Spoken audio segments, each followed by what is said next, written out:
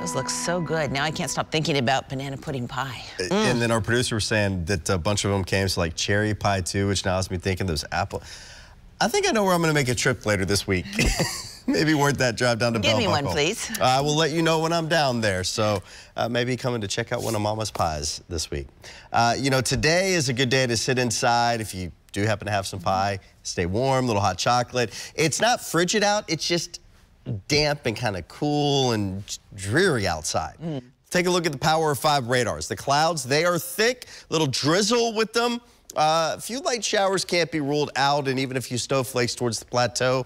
But all in all, things forecast-wise improved from yesterday's heavy rain, which is lifted out of here. It's now in the northeast. You can see over towards Cleveland, so throughout the Great Lakes region, we've still got some heavy rain. A little bit of winter weather mixing in parts of Indiana and over towards Illinois. We could see a snowflake or two here at home, but really nothing that's going to be problematic or accumulating, as the surface temperatures are pretty warm. So the low now continuing to lift out of here, but still on the back side of it, with that counterclockwise motion, you're getting some moisture to wrap around it, and that's what's going to bring a little drizzle this way and maybe even a few snowflakes today.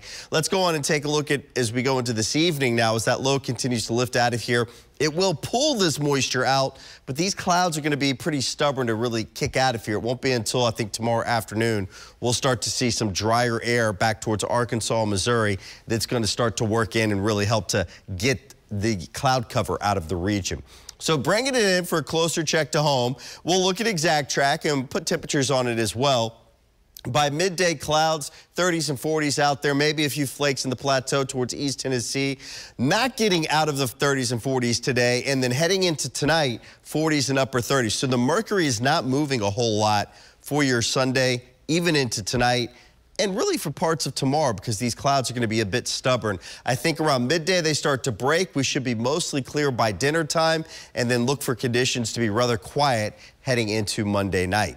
Right now, we're at 38 degrees in Dixon. Clarksville's at 40, along with Hopkinsville, Nashville, Columbia. 39 in Cookeville, while Lafayette's at 37 degrees. In Dixon, from our Skynet site on Main Street, 38 degrees. 41 in the Queen City of Clarksville from our Skynet site there in downtown Clarksville. And we bring you to News Channel 5. A few raindrops on the lens here as we look towards the Capitol. 40 degrees, our current temperature in downtown from our News Channel 5 Skynet. I think we only make it to 44 today, so maybe about 3 to 4 degrees warmer than temperatures are now, where we top out today. 40 tonight, 48 tomorrow. Looks to be dry, as clouds will be very slow to clear. 31 Monday night into Tuesday. We get what's called a clipper system, very quick moving system that's going to slide through on Tuesday.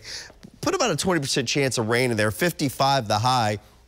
A bit below average, though, by Wednesday, and then a rather stagnant pattern to end the week. Temperatures are going to hold in the 50s, lows in the 30s, and all in all, really quiet conditions as you look at the next 7 days of your forecast. Today, though, Jennifer, a little drizzle possible, but those clouds, the breeze out there, it's going to add to a chill in the air.